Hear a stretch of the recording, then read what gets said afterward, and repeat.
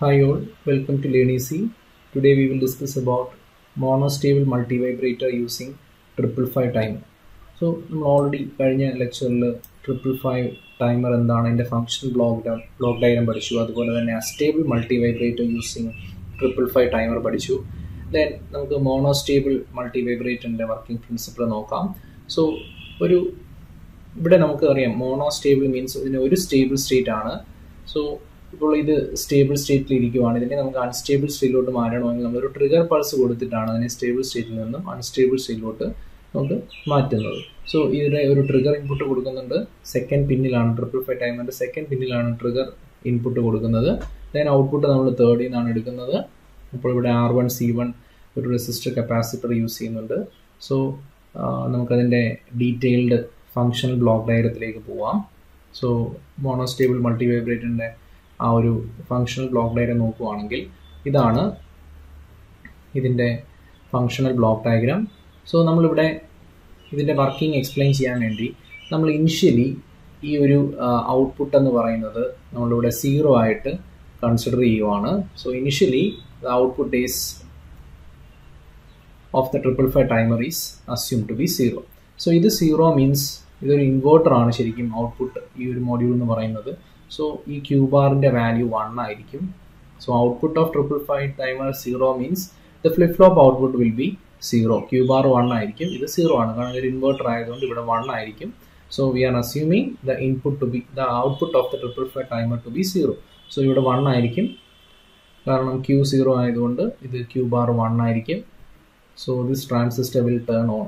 ഈ ഒരു transistor on ആയിരിക്കും എന്ന് പറഞ്ഞു കഴിഞ്ഞാൽ ഈ ഒരു ഇത് ക്ലോസ്ഡ് പാത്ത് ആയിരിക്കും. ഇവിടെ this is on means this is A closed path.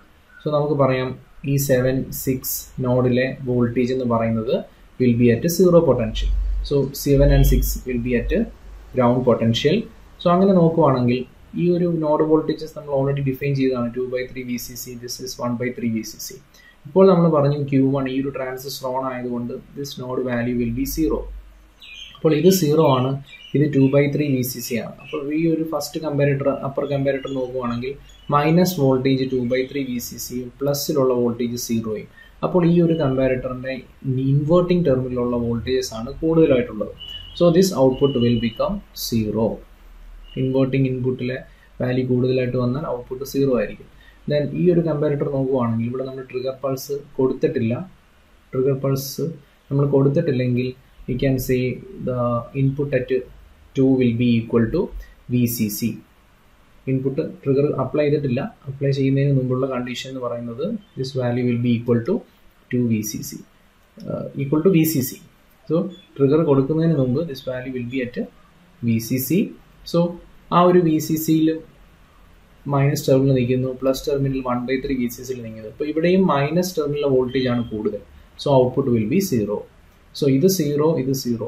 S and R are 0 means the output will be 0. So കാരണം അത് പ്രീവിയസ് സ്റ്റേറ്റിൽ തന്നെ നിൽക്കും. 0 വന്നു കഴിഞ്ഞാൽ ഔട്ട്പുട്ട് എന്താണോ ഔട്ട്പുട്ട് നേരത്തെ 0 ആയതുകൊണ്ട് പ്രീവിയസ് സ്റ്റേറ്റ് 0 ആയതുകൊണ്ട് ഇപ്പോഴത്തെ സ്റ്റേറ്റും എന്തായിരിക്കും 0 ആയിരിക്കും. സോ ഇതാണ് നമുക്ക് കിട്ടുന്ന കണ്ടീഷൻ എന്ന് പറയുന്നത്. നമ്മൾ ഈ ഒരു സമയത്ത് നമ്മളിവിടെ ട്രിഗർ അപ്ലൈ ചെയ്യുവാണ്. So when we apply trigger signal to the second pin. So നമ്മൾ ഈ ഒരു ട്രിഗർ സിഗ്നൽ അപ്ലൈ ചെയ്യുന്നത് ഒരു കണ്ടീഷൻ വെച്ചിട്ടാണ്. So we R applying the trigger signal in such a way that the output of pin 2 goes below the reference voltage.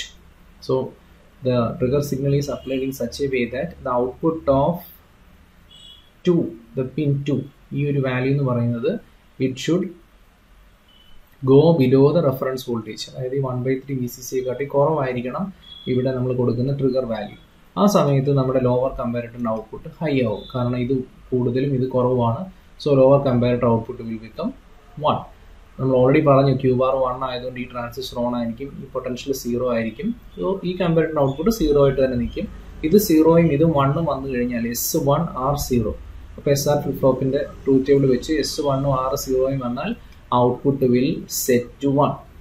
The output will be set to 1 എന്ന് നമുക്ക് പറയാം. Output 1 ആവുകയാണെങ്കിൽ this Q bar will be 0 but the output of timer will be 1. 555 ടൈമറിൻ്റെ output എന്ന് പറയുന്നത് 1 ആയിരിക്കും. So ഇത് 0 ആയതുകൊണ്ട് നമുക്ക് പറയാം this transistor will be turned of. Indian transistor ആണ്. ഇവിടെ 0 വന്നു കഴിഞ്ഞാൽ this transistor will be turned of. ഇത് ഓഫ് ആവും. ഇത് ഓഫ് ആവുമെന്ന് പറഞ്ഞാൽ ഇത് ഓപ്പൺ സർക്യൂട്ടായിട്ട് ആക്ട് ചെയ്യും. ഇങ്ങനെ ഓപ്പൺ സർക്യൂട്ടായിട്ട് ആക്ട് ചെയ്ത് കഴിഞ്ഞാൽ നമുക്കറിയാം ഈ ഒരു കപ്പാസിറ്റർ ചാർജ് ചെയ്ത് കൊടുക്കും. കാരണം ഇത് VCCയിലോട്ടാണ് കണക്ട് ചെയ്തേക്കുന്നത്. So this capacitor C1 will starts charging towards VCC. ഇത് VCCയിലേക്ക് ചാർജ് ചെയ്ത് തുടങ്ങും.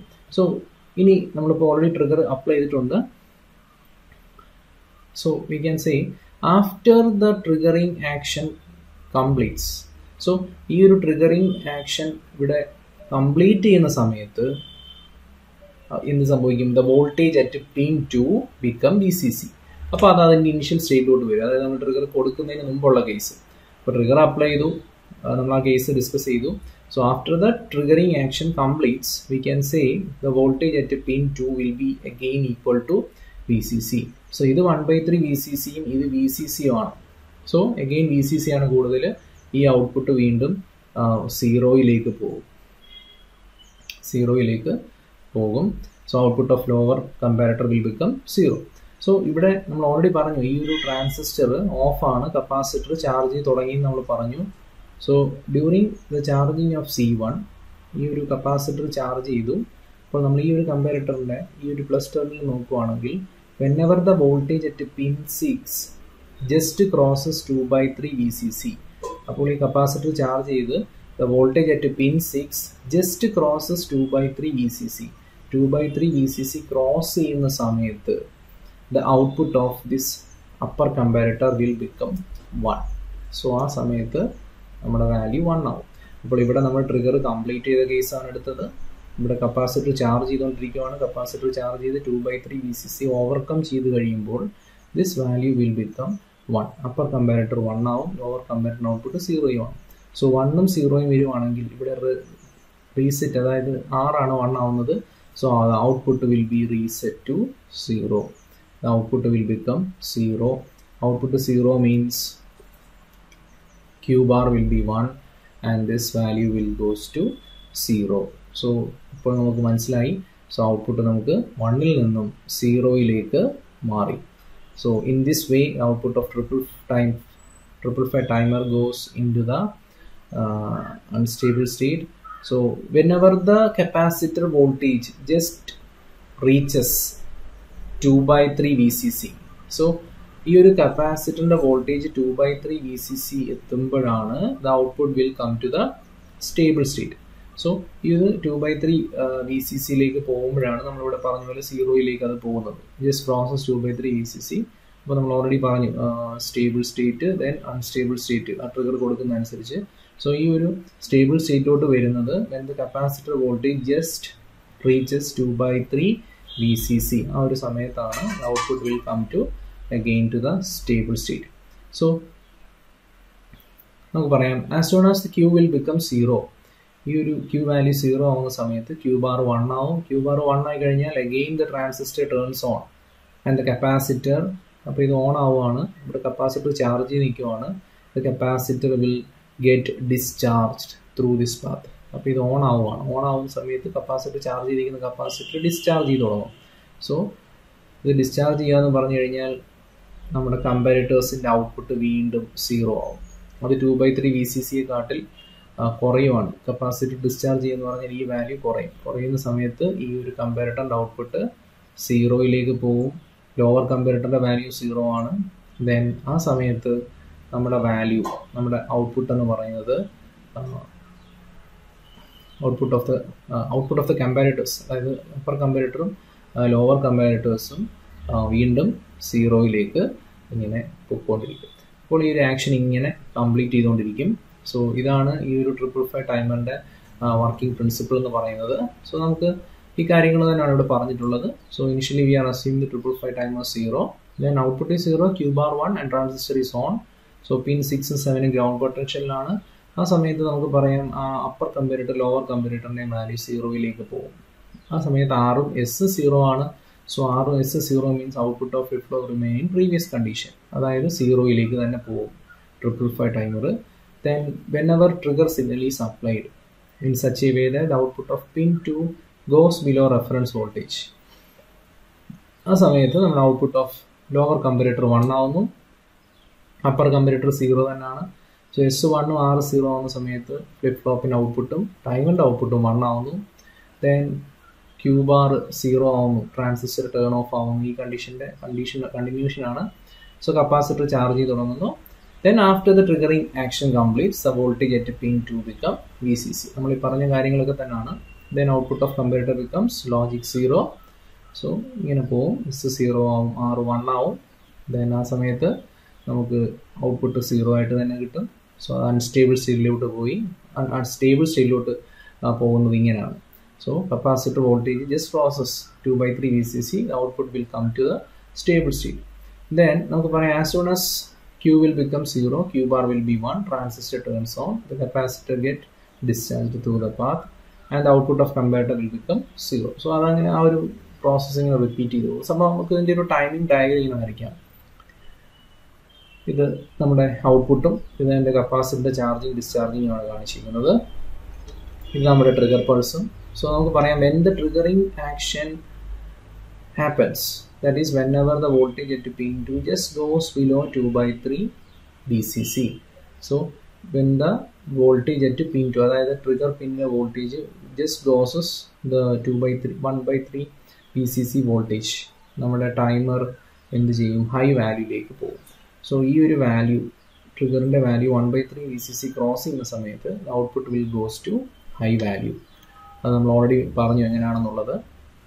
ആ സമയത്ത് നമ്മുടെ കപ്പാസിറ്റർ VCCയിലേക്ക് ചാർജ് ചെയ്യും. പക്ഷേ എന്താണ്, as soon as the voltage across capacitor crosses 2/3 VCC, the output of timer will become 0. So the capacitor get discharged through transistor. So ഇതാണ് 2/3 VCC കഴിയുമ്പോഴത്തേക്കും നമ്മുടെ ടൈമറിൻ്റെ ഔട്ട്പുട്ട് 0 വാല്യൂയിലേക്ക് പോകും. ആ സമയത്ത് നമ്മുടെ കപ്പാസിറ്റർ ഡിസ്ചാർജ് ചെയ്ത് തുടങ്ങും. ഈ ഒരു ആക്ഷനാണ് ഇത് നടക്കുന്നത്. സോ ഈ ഒരു ടൈം പീരീഡ് നമുക്ക് T ആയിട്ട് എടുക്കാം. ആ സമയത്താണ് കപ്പാസിറ്റർ ചാർജ് ചെയ്ത് തുടങ്ങുന്നത്. കപ്പാസിറ്റർ ചാർജ് ചെയ്യുന്ന സമയത്താണ് ഔട്ട്പുട്ട് ഹൈ ആയിട്ട് വരുന്നത്. So we can say the voltage across capacitor VCS, the basic equation ആണ് VCC × 1 - e (RC). അപ്പോൾ ആ T = T, നമ്മുടെ കപ്പാസിറ്ററിൻ്റെ വോൾട്ടേജ് 2/3 VCCയിലേക്കാണ് അത് ചാർജ് ചെയ്യുന്നത്. So 2/3 VCC = VCC × 1 - e (T) ഇപ്പോൾ ഞാൻ ടൈം പീരീഡ് T ആയിട്ട് എടുത്തേക്കുന്നത്, കാരണം ആ പൾസിൻ്റെ വിഡ്ത്ത് T ആണ്. സോ T ബൈ നമ്മൾ യൂസ് ചെയ്തേക്കുന്ന കപ്പാസിറ്റർ R1 C1 ആണ്. ആ charging capacitor C1ഉം resistor R1. So R1 C1 ഈ ഇക്വേഷൻ അതോട്ട് സബ്സ്റ്റിറ്റ്യൂട്ട് ചെയ്യാണ് ഈ കണ്ടീഷൻസ്. സോ VCC നമുക്ക് ക്യാൻസൽ ചെയ്യാം. സോ ഇതിനകത്തുനിന്ന് നമുക്ക് T സോൾവ് ചെയ്യാം. VCC ക്യാൻസൽ ചെയ്യുമ്പോൾ 2/3 വരും, ഇവിടെ ഒരു 1 വരും. So 1 - 2/3 = e - T1/R1 C1. So log എടുക്കുമ്പോൾ ഈ എക്സ്പൊണൻഷ്യൽ മാറുമ്പോൾ എന്താ, നാച്ചുറൽ ലോഗരിതം ആവും. സോ നമുക്ക് ഇങ്ങനെ എഴുതാം. ഇതിനെ സോൾവ് ചെയ്യുമ്പോൾ 2/3 = 1 - e T/R1 C1. Then e T/R1 C1 = 1 - 2/3 എന്ന് എഴുതാം. that is 1/3. ഇതാണ് e T/R1 C1. ഇതിനകത്തുനിന്ന് -T/R1 C1 = natural logarithm of 1/3 എന്ന് നമുക്ക് കിട്ടും. ദെൻ ഇവിടുന്ന് ഇത് സോൾവ് ചെയ്ത് T = -1.1 R1 C1 എന്ന് നമുക്ക് സോൾവ് ചെയ്തെടുക്കാം. ഇങ്ങനെയാണ് ഇത് അനലൈസ് ചെയ്യുന്നത്. സോ ഇതാണ് എൻ്റെ time പീരീഡിൻ്റെ equation. Okay, thank you.